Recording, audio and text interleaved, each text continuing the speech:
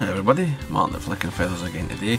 I'm tying another carp fly. This is the wee foam beetle that I use a lot of the year, or a lot of the summer. Fishing the rivers with the overhanging vegetation, this can be very productive for the wild carp. As always, I'll put a materials list in the description, along with a link to the Patreon page for anybody that wants to support the channel, get access to the members only content, the online fly tying classes, and enter the giveaways for the flies that I tie on the channel.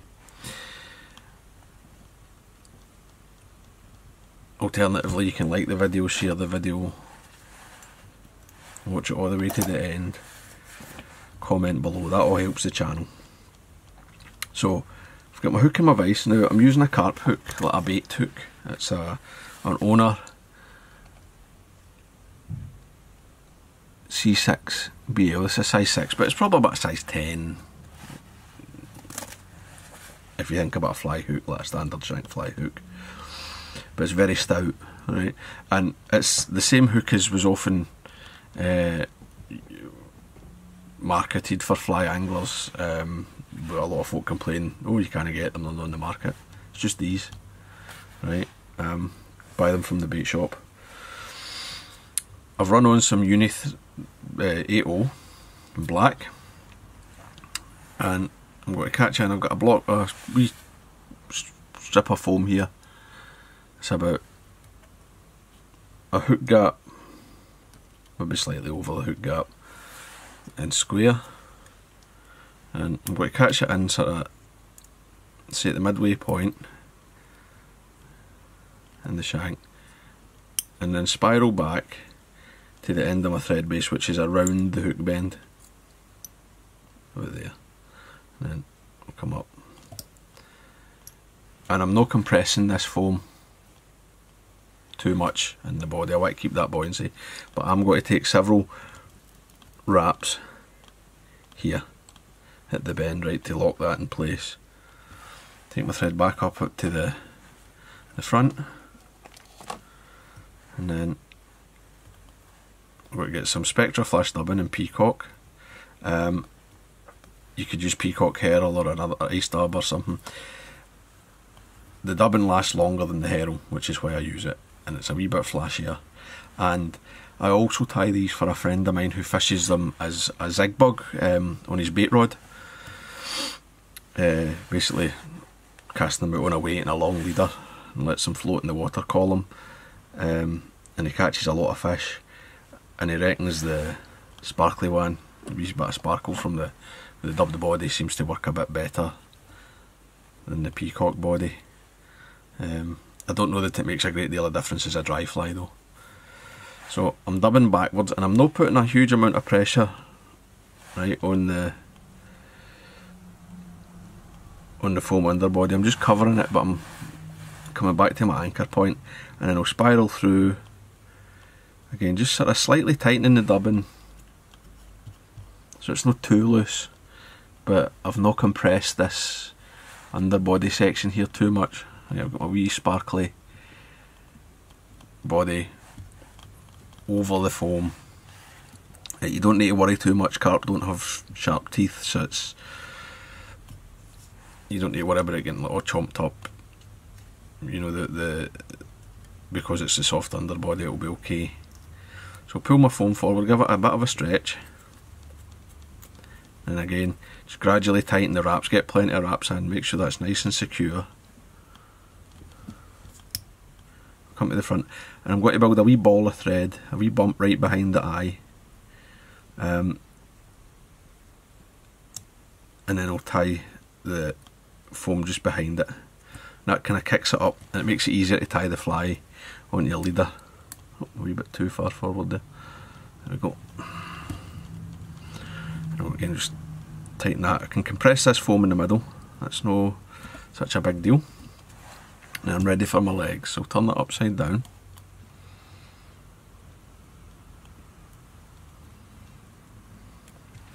And I'm going to get 3 small round rubber. I like to keep them together, which makes life easier. I'm going to take a very light figure of 8. Right, I'm just going to come over, hardly any tension. I've got my wee X wrap. I'll just let the bobbin hang. I've no tightened in, and I can now sort of position them and wiggle them. See, if you lift them up, that will pull the X together on your wee X wrap. If you lift them, you can tighten, take a wrap, and then I'll get a few more wraps in to lock them, and then I'll hold one set of legs, one side. I'm no stretching them, I'm just holding them, and then I'm just give them a wee, that side a wee pop, and then I'll grab these 3 and I'll do the same, give them a pop, and that will separate them. Then I'm going to come in with some more dubbing, and I like to keep the fly upside down so I can see which leg wants to go where. And then I'll take, like, on my side there's the one that wants to go at the back, and this one wants to go at the back. And I'll take a couple of turns of dubbing.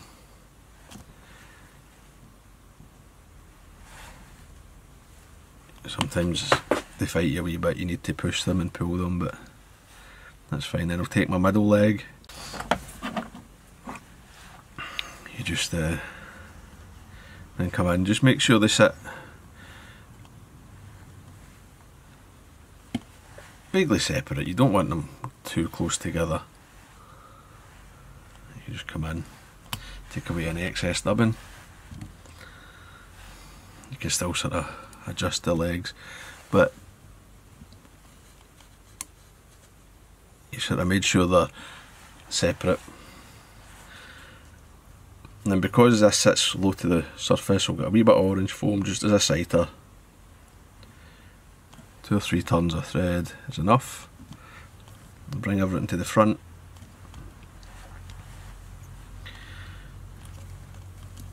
And whip finish.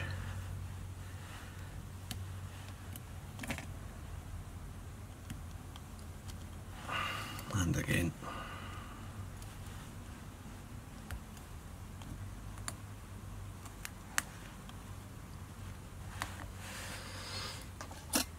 Make sure that's nice and tight. Cut the thread. I'll come in, use the curve of the scissor, so it's just in front of the eye. Cut. We'll knock the corners off just to sort of help it look a bit more natural.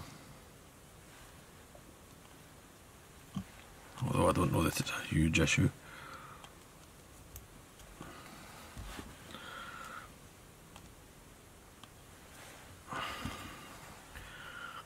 Cut the citer.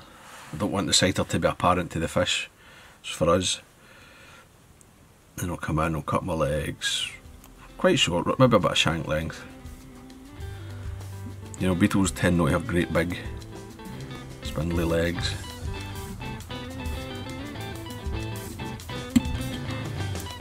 Wee bit of head cement, the fly's done.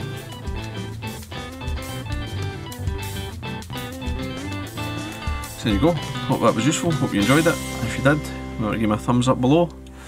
I'll see you for another one. Tight lines guys, bye.